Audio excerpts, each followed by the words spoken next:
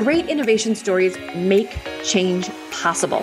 Each week on the Innovation Storytellers podcast, I invite innovation leaders to share how they overcame the obstacles to introduce breakthrough ideas to the world through the power of story. I'm featuring guests from Tesla, TD Ameritrade, Corning, Cisco, Bloomberg, and so many more. Listen in to learn how you can tell a more effective innovation story and change the future for the better. Welcome back. I'm Susan Lindner. I'm your host of Innovation Storytellers. And today I've invited another fellow storyteller to join me in this discussion around innovation and getting your point across to the audiences that really need to hear your message. I'm joined today by Graham Brown, who is the founder and CEO of Pickle & Co., an award-winning podcast agency that is AI-powered, data-driven, and B2B focused in its clientele, and is based in Singapore. He is a published author on the subject of the digital transformation of communication, works including the Human Communication Playbook, the Mobile Youth, Voices of a Connected Generation, and which he documents the rise of mobile culture in the early 2000s in Japan, China, Africa, and India, and also brand love, how to build a brand worth talking about. So we're going to be talking about all of those beautiful things, in addition to Graham's fantastic background in telecom in the 2000s. So for any of you too young to remember the advent and the giant shift going from, that phone that lived on your grandmother's wall with a dial or maybe some buttons. If you were lucky, my house, we still had dials on our phones. But it was a massive, massive shift taking place. And I want to talk about that. So let's get into it. Graham, welcome to Innovation Storytellers. Hey, Susan. It's great to be here. I'm excited. What a good warm-up as well. Well, thank you. And, this conversation that I like to have with other communicators never begins with where we are in this moment. There is a foundation of why this became so relevant for each of us. I know my listeners know that, my desire to tell a great story was all about helping women shift from prostitution to entrepreneurship in the brothels of Thailand in the 90s. That's where I found the power of storytelling to really transform lives. But it sounds like you identified the power of story and really listening to your customer, really listening to groups and audiences when you were talking about this convergence of big telecom and Gen Z youth, like that these two things were really colliding in the early 2000s, and you were watching it all unfold. So tell us about how you got into that, because nobody majors in this topic when they're in university, number one. And number two, what did you see when that cataclysm was happening? So how did I get, you're right, I didn't graduate with a mobile youth degree. I graduated, actually in 95, I graduated with a degree in AI, which was completely useless back then in 95. I mean, fast forward to today, next century, I would be sort of picking out jobs in Google and Meta. But back then, I think the only options were you could go into maybe MIT and teach if you knew somebody, and that was it. So with my AI degree, they gave me one option, which was teach English in Japan. And so I took it. And, the requirement actually was, do you speak English? So I thought, yeah, I can do that. Was this the JET program?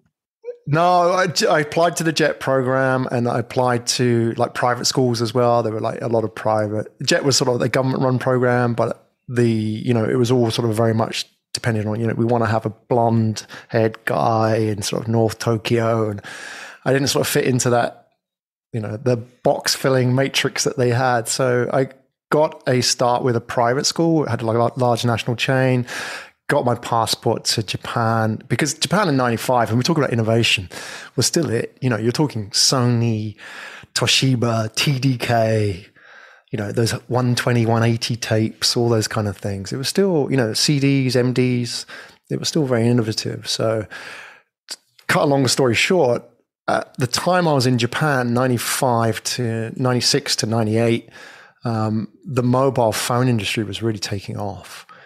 and ahead of the world.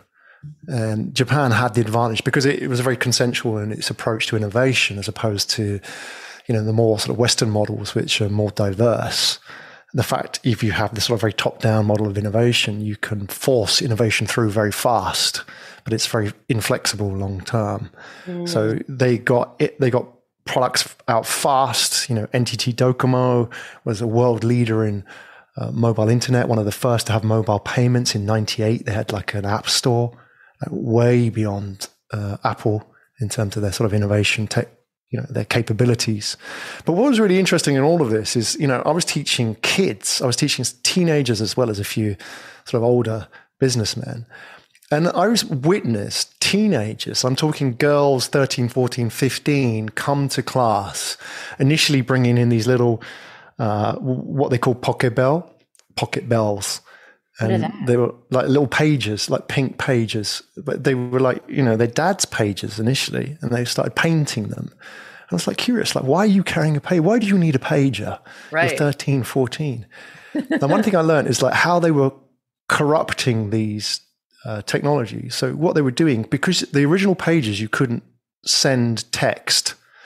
So you could only type numbers in the old days, like 95, 96. Oh, I so had a pager.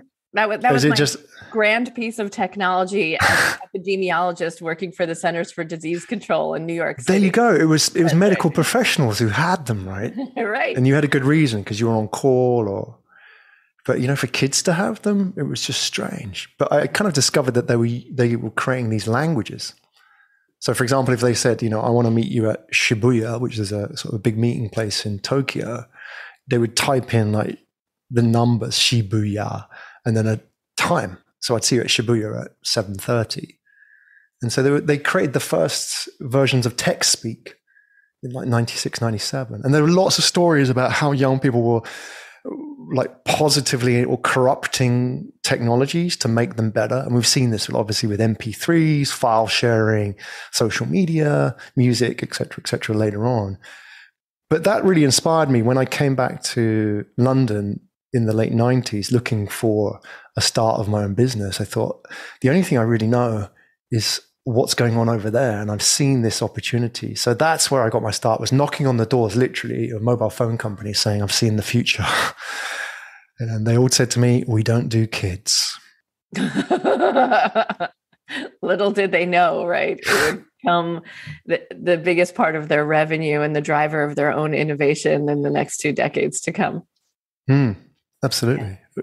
Well, if you look at the advertising in the late 90s, it was all aimed at road warriors, men, middle-aged. And, it was like carrying the big phones, the big chunky things that you mentioned. And, that was the focus because they were the high paid individuals. Nobody, even if you look, text messaging, which has generated over $1 trillion of revenue for the mobile phone industry, $1 trillion, that was first included in the mobile phone protocol, GSM, as an afterthought. Nobody thought about charging for it. It was actually used by engineers as a test. So you actually, in the late 90s, the first text messages you ever received were these random messages you got on your phone and it said, test, ignore. I'm serious. Like you'd get this, what's that? You look at your phone and it would say test, ignore. But then teenagers thought, what is this thing that keeps coming into my phone? Can I actually use it? And they found they could send text messages for free because nobody thought about charging for these engineers' tool. And then they realized, actually, if engineers can send this for free, I can send it to my mates for free. And that's where text messaging started. So interestingly, they taught the mobile phone industry how to make money out of data.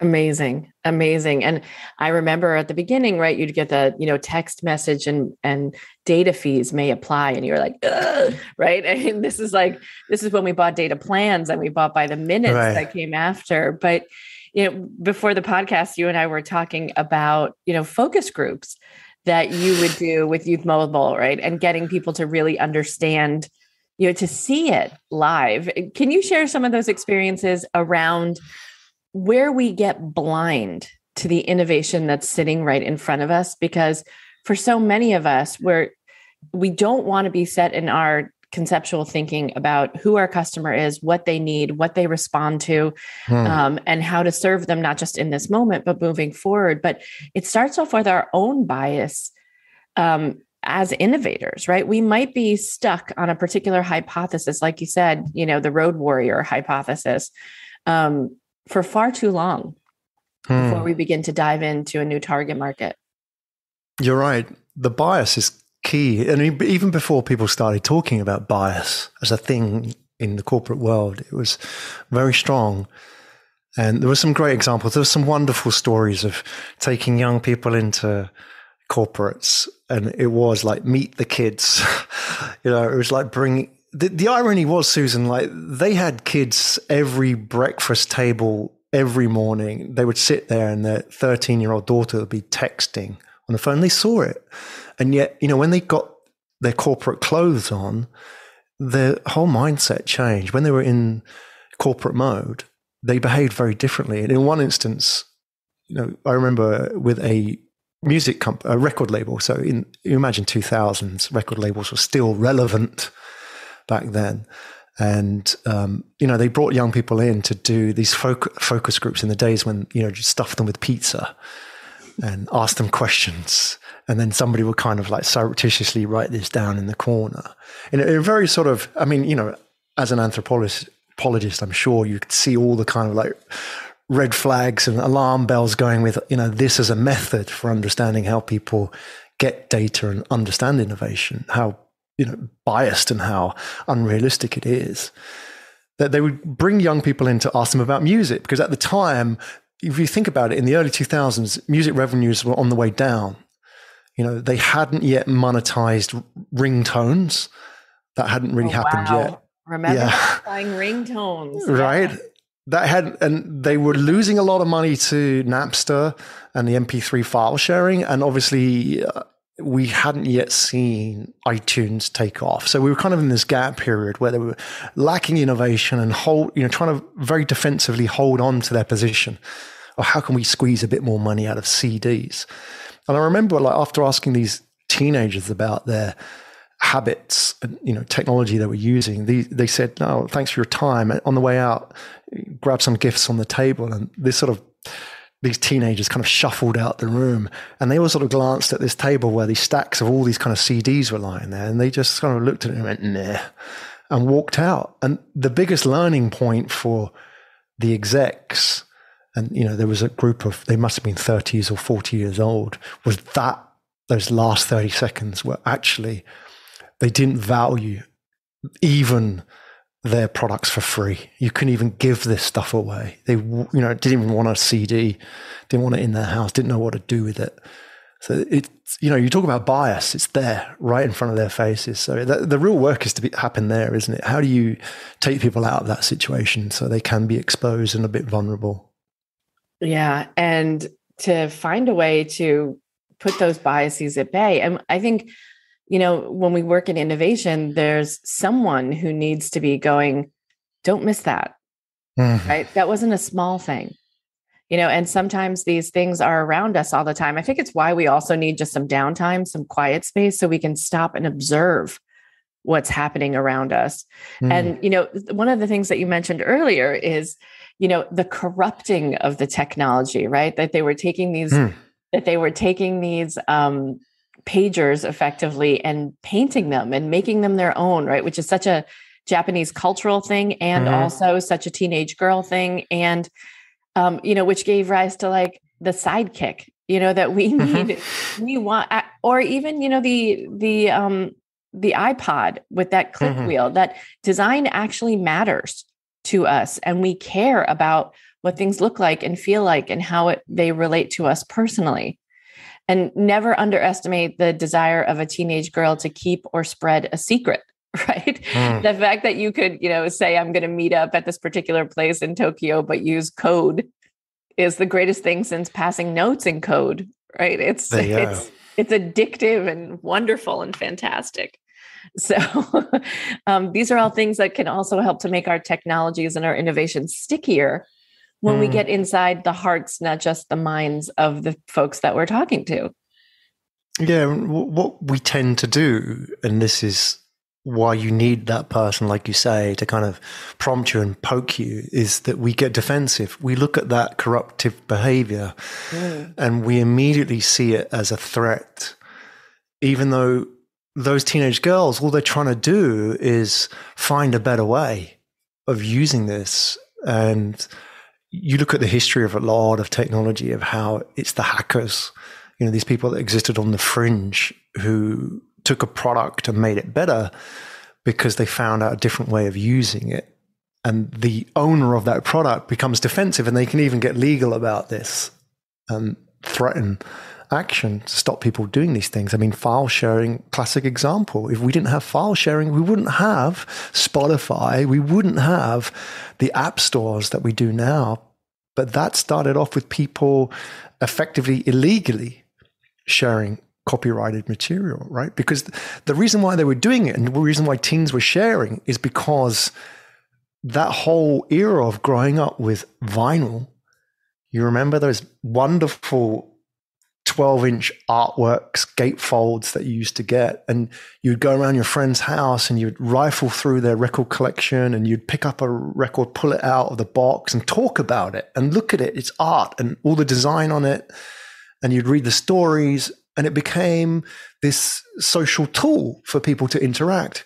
And when that went into CDs, that all got lost. Right.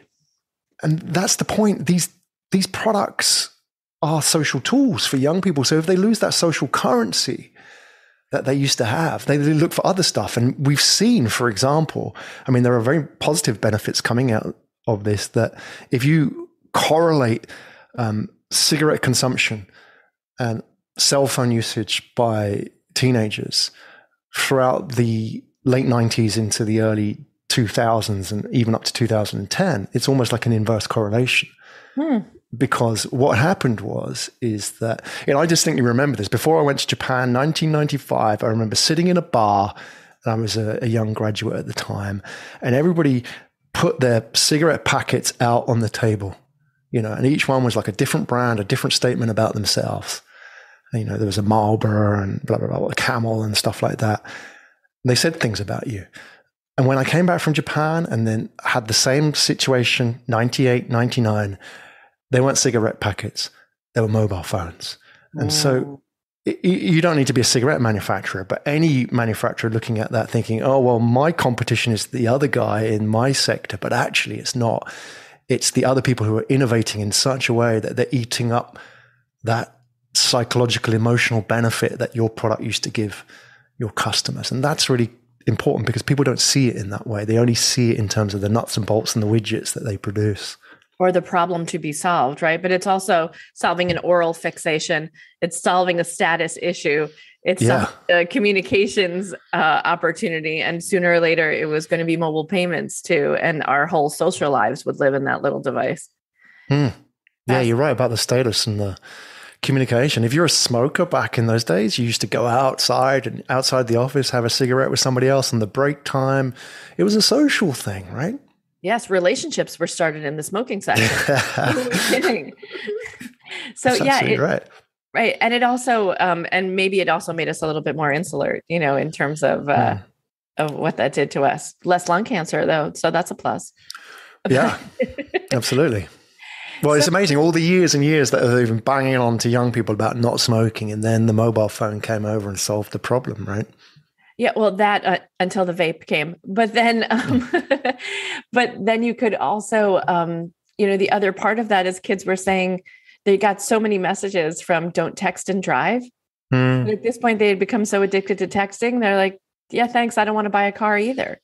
And so I remember going to an innovation lecture where the teen cell phone use was the greatest indicator of whether or not a young person was going to get their license on time and buy a car within the next year.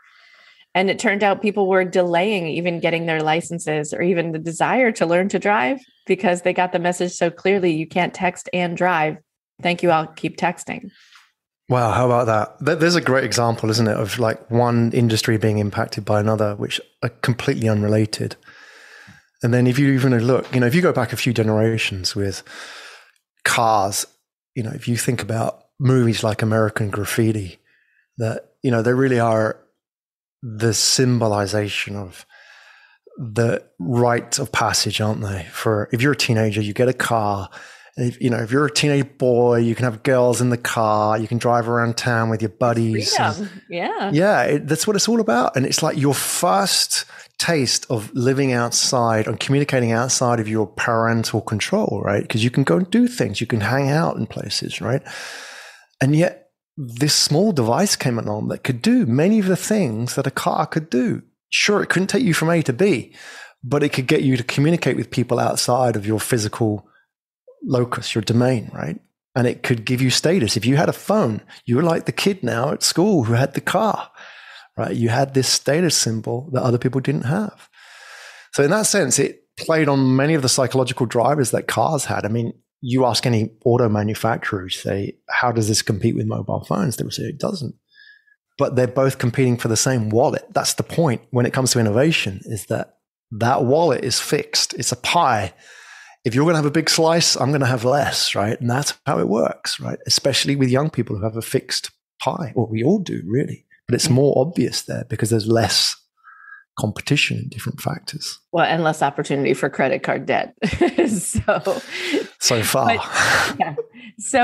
But, shifting that viewpoint on, A, being a great listener, B, understanding the stories that our customers are telling us and our willingness to receive them, but also, thinking about how we're communicating our stories of innovation to others. And, this feels very meta, is two podcasters talking to each other about, about storytelling and about innovation through a podcast. What do innovators not know about podcasting that you think would be helpful for them to understand in terms of getting their message across? It's interesting that a lot of people go into podcasting thinking this is the message that I want to get across and this is what I want to talk about. But actually, really what's important is, what does your audience want to hear? What's their problem? What's their frustration, their pain points? What's broken in their life? And, there is absolutely a message that you need to convey, which is obviously the solution to that. But what tends to happen is that a lot of people start out putting their stall out saying, this is what I know. And yet people don't care what you know unless they know that you care. Can you say that again? Can you say that again so we really get that? People don't care what you know unless they know that you care.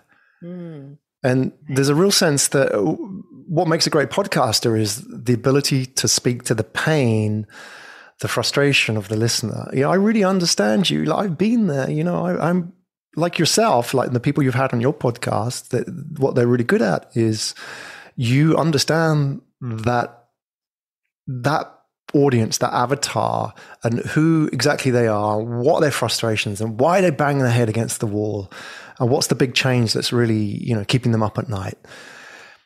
The challenge is that we switch expert mode on when we go onto a podcast. And really what we should be doing is saying, okay, just turn that off a little bit and let's talk about the problem. What is the problem? And I understand it. And like, I'm walking in their shoes and I empathize with them, right?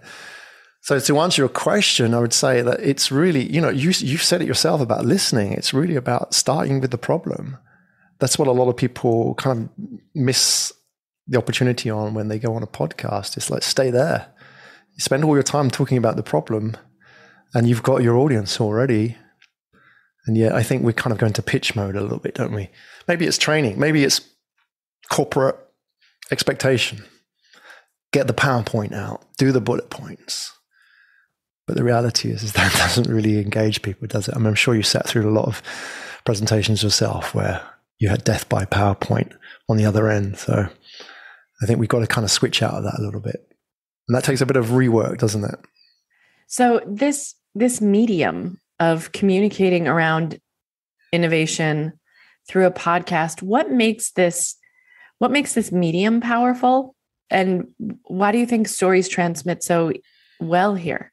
Yeah, I love the fact we're getting to storyteller. And I know you're a good storyteller yourself, Susan. Even when we first chatted off air. We exchanged our personal stories and how important that is to connect with each other, because you really get a place of person. And, you know, even though that may not be an experience that you understand, you really understand their backstory a little bit. Like all good movies, you kind of understand through the backstory of the hero, we care about that person. So the point about podcasting is, firstly, it's long form.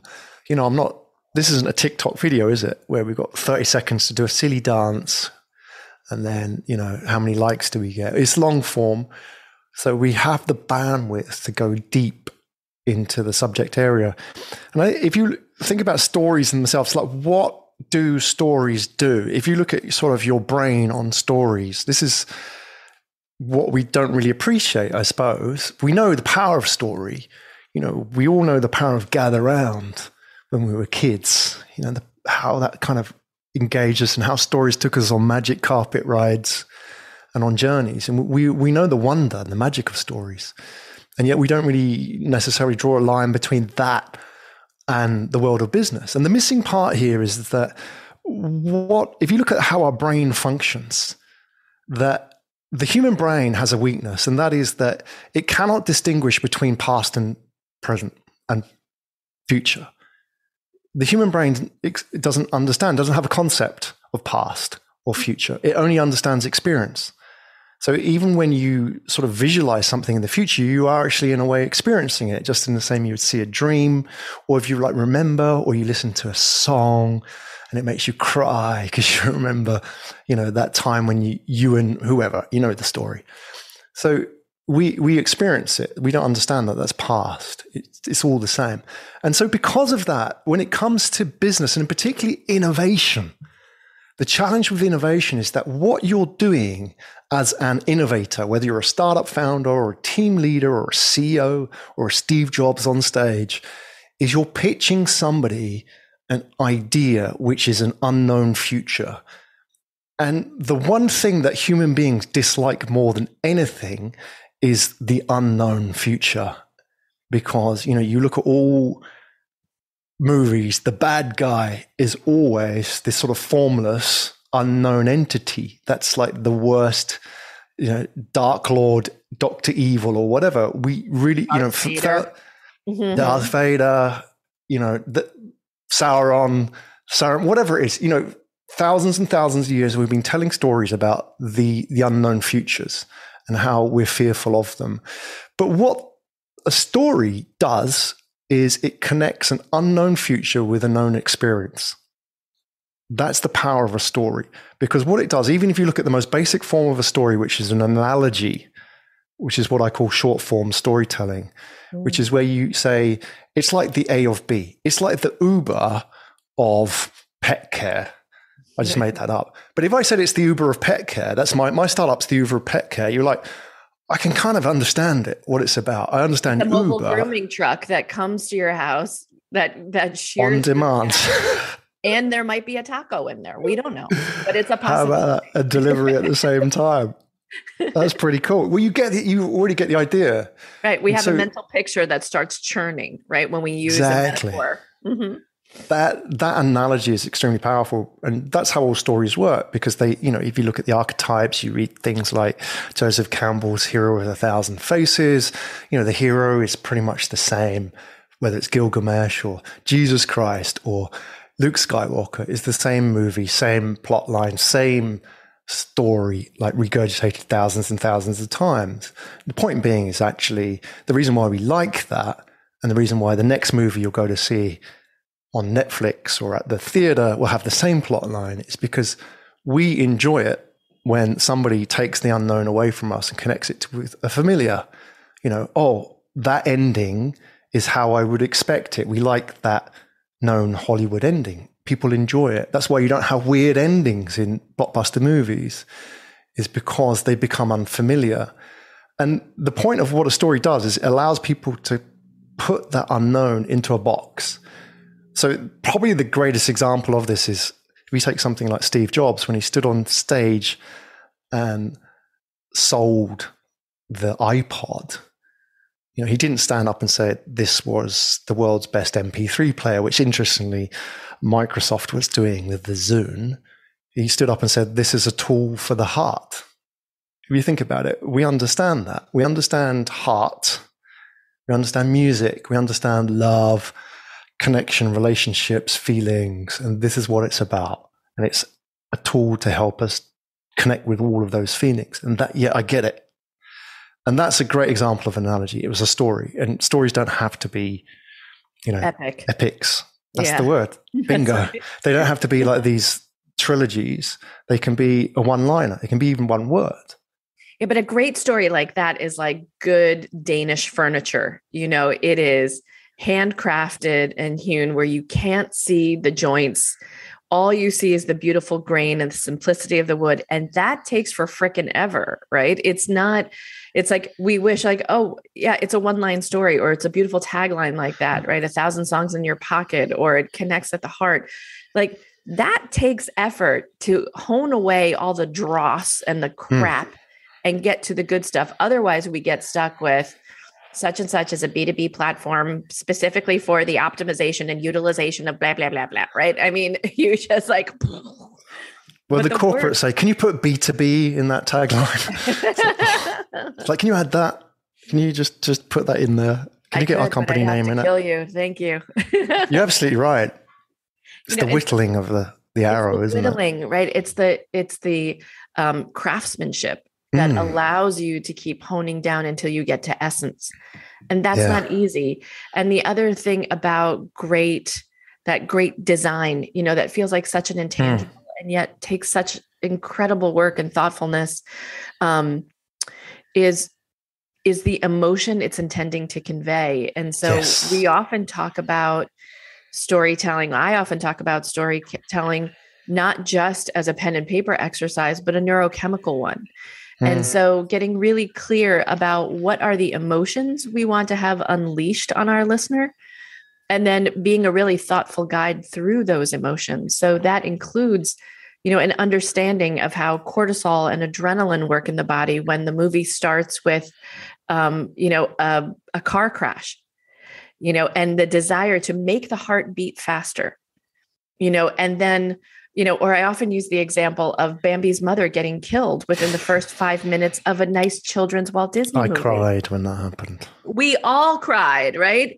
And that individual, that man made a decision to say, I want to break the hearts of children around the world when I start this.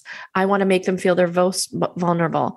I want to invoke a child's greatest fear. I want to put it on a platter and serve it to them. And then I'm going to guide them through that forest with their happy little friends, Thumper and the rest. And I'm going to take them to the journey that now makes it okay. But these are decisions that we make in storytelling and story design that says, what is the arc of the emotion that I take my listener through? And where do I want to get them to by the end? And so it becomes really clear that if we don't have a handle, not only on the words that we're expressing, the time that we're using, but also when the story is over, what do I want people to do? What do I want them to feel? What do I want them to remember? And, to as a consummate storyteller is to keep those 3 keys in mind. Otherwise, the words just leave us. But when we attach those neurotransmitters, we exude a feeling in the body, my palms sweat, my heart races.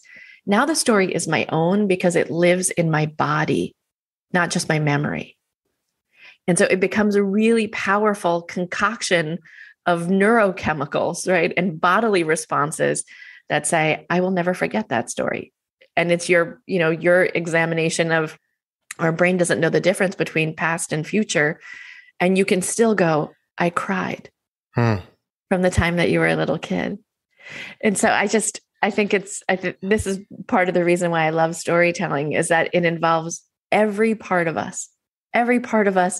And it's such a primal means of communication that it can't not work. And we just keep looking for new mediums like this one, like in podcasting, where we get the chance to do that again. We get the chance to connect to the primal parts of us that just want to hear a story, that gather around, like you said. Yeah. You're so right about the emotional aspect of it. is primal, isn't it? It's almost like the main line to our soul, which cuts through thousands of years of layers. Right. Well, it still speaks to us. I mean, the stories, I mean, even if you go way back, you go right back. I mean, those cave paintings in Lascaux, which were dated at 26,000 BC potentially. And, you've got pictures of buffalo stampedes. This is in the southwest of France. Right. And so bear in mind, these are nearly 30,000 years old, like prehistory, pre-agricultural revolution.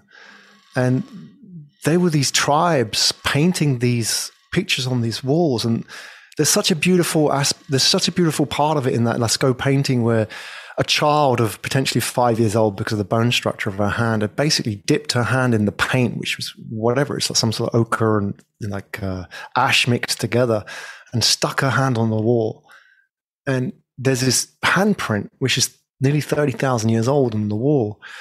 And like, if you were to give a paint pot to a kid today in any nursery around the world, regardless of what cultural language, they would do the same thing. Exactly. And I find it, that 30,000 years, there's that primal aspect of saying, hey, this is me, folks. I'm here.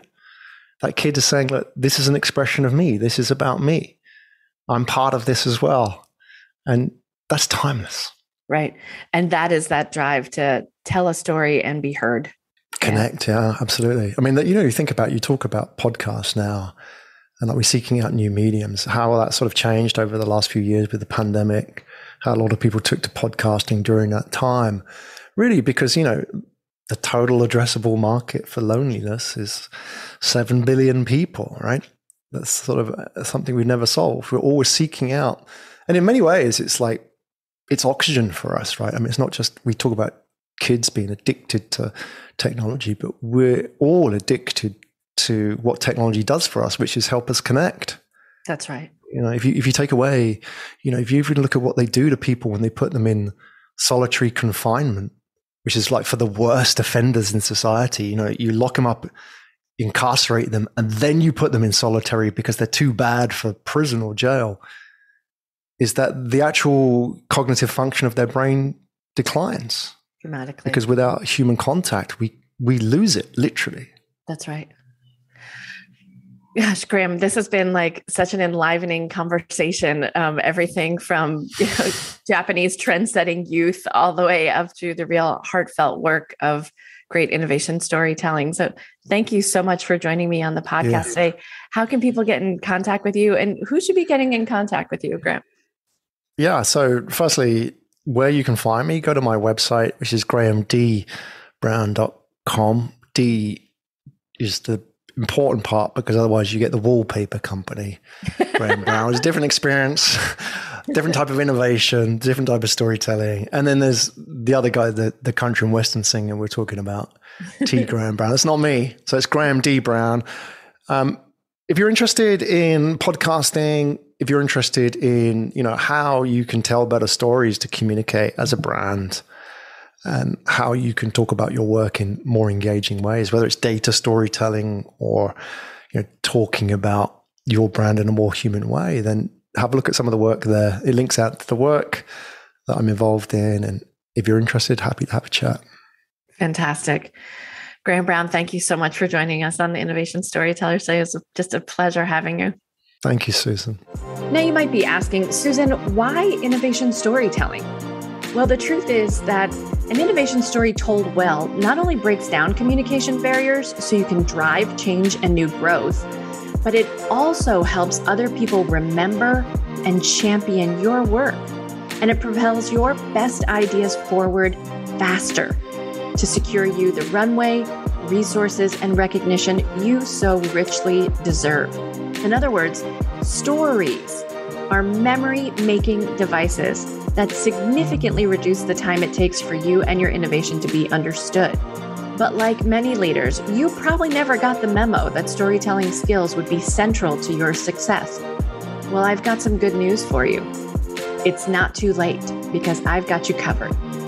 Whether you need an expert to come and speak to your innovation leaders, you need training in the art and method of innovation storytelling, or you just need the support and guidance of a consultant who can get you where you want to go in less time, visit www.susanlinder.com today to learn more and to set up a call to discuss your needs. I'm so looking forward to connecting with you and to helping you tell a great innovation story. If you liked what you heard so far, don't forget to subscribe so you never miss another episode. And leave us a comment. Tell us what you think of this episode. We'd love to hear from you. And if you didn't like what you've heard, just forget everything I've said.